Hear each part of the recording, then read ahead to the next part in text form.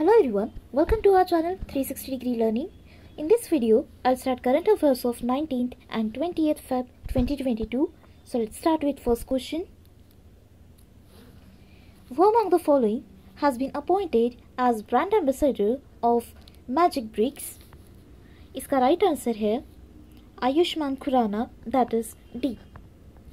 Magic Bricks जो कि campaign के ब्रांड एम्बेसडर के लिए आयुष्मान खुराना को अपॉइंट कर रहे हैं और इस कैंपेन का टाइटल है प्रॉपर्टी सही और अब सर्विसेज सभी।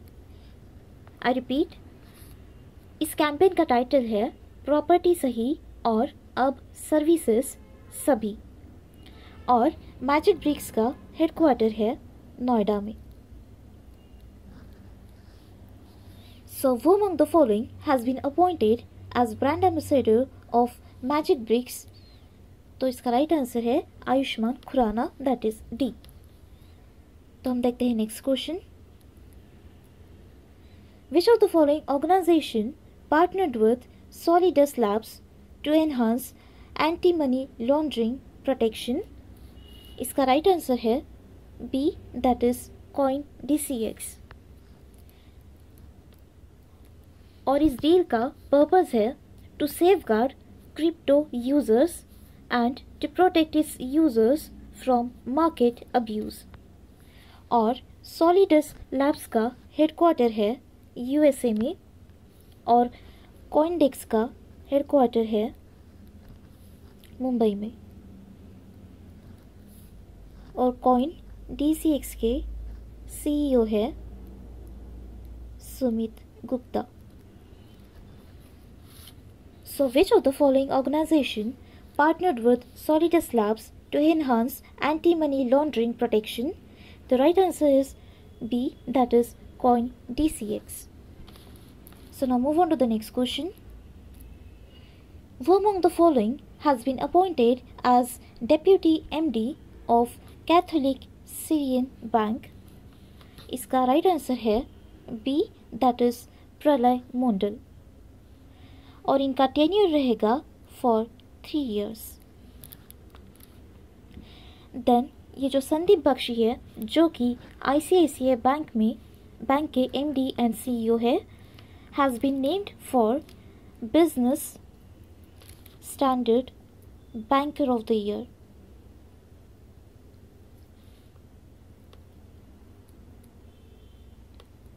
ट्वेंटी 2021 के लिए ये टाइटल इन्हें दिया गया है। और इसके बाद ये जो मनिका बात्रा है जो कि टेनिस प्लेयर है और इन्हें अडिडास ब्रांड ने इन्हें ब्रांड एम्बेसडर अपॉइंट किया है। सो वो among the following has been appointed as deputy MD of Catholic Syrian bank. The right answer is B, that is प्रलय मोंडल। तो हम देखते हैं next question. Chhatrapati Shivaji Maharaj Jayanti celebrated on which of the following date? इसका right answer है Feb 19, that is a. Chhatrapati Shivaji was the founder of the Maratha empire और 2022 में इनकी 392nd बर्थ एनिवर्सरी सेलिब्रेट की गई। सो छत्रपति शिवाजी महाराज जयंती सेलिब्रेटेड ऑन Feb 19, 2022। तो हम देखते हैं next question. India to set up it's first IIT in which of the following country? इसका राइट आंसर है यूनाइटेड अरब इमारेट्स, दैट इज सी। और ये फर्स्ट IIT यूनाइटेड अरब इमारेट्स में एस्टैब्लिश करने का एम है to boost merchandise trade to $100 billion over the next 5 years. And IITs are governed by IIT Act 1961 और India में टोटल अभी 23 IITs है। So India to set up its first IIT in which of the following country? The right answer is C, that is United Arab Emirates. तो हम देखते हैं next question. Which state announced welfare scheme on Ravidas जयंती? इसका right answer है B, that is Madhya Pradesh. और ये जो welfare scheme है ये दलित और सेल्फ एम्प्लॉयड पॉपुलेशन के लिए बनाई गई है।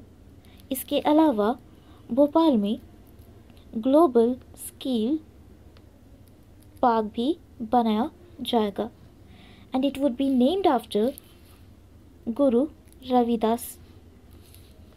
और सेल्फ एम्प्लॉयड के लिए संत रविदास स्वरोजगार योजना भी लॉन्च की जाएगी, जिससे ₹25 लाख का लोन दिया जाएगा सेल्फ एम्प्लॉयड पॉपुलेशन के लिए और गवर्नमेंट इसमें 5% इंटरेस्ट रेट पे करेगी।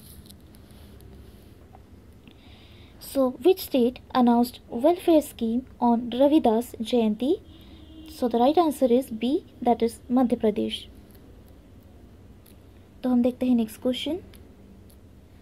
Which country is to deploy India's UPI? इसका राइट आंसर है नेपाल, दैट इज डी। और इसमें यूनिफाइड पेमेंट इंटरफेस के डिप्लॉयमेंट का पर्पस है कैश ट्रांजैक्शंस के लिए डिजिटलाइजेशन को बूस्ट करना। और नेपाल की कैपिटल है काठमांडू और करेंसी है नेपाली रुपी। और नेपाल के प्राइम मिनिस्टर है Sher Bahadur Deuba. So which country is to deploy India's unified payment interface?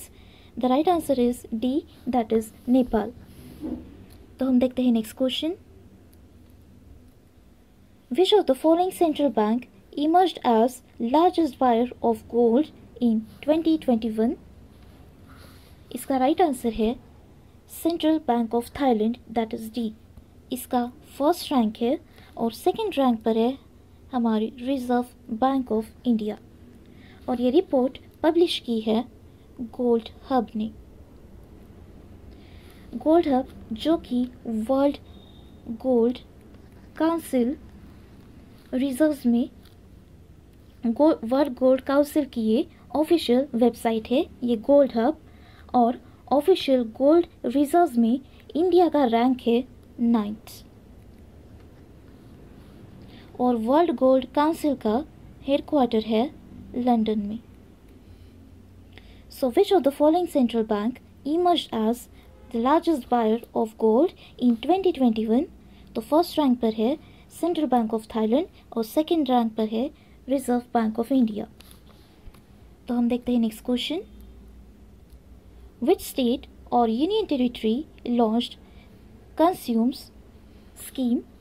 इसका राइट आंसर है सी, दैट इज लद्दाख। और इस क्यूनसोंग स्कीम का एम है डिफरेंटली एबल्ड पॉपुलेशन को 90% सब्सिडाइज्ड रेट पे assistive devices and technology provide करना। सो विच स्टेट और union territory launched consumes scheme? The right answer is C, that is Ladakh. So now move on to the next question. In which of the following city Pramharsh 2022 platform has been launched? इसका right answer है C, that is Bikaner. और ये परामर्श 2022 एक career counselling workshop है और इसे launch किया है हमारे minister of state for culture and parliamentary affairs Arjun Meghwal ने। So in which of the following city Pramharsh 2022 platform has been launched? The right answer is C, that is Bikaner.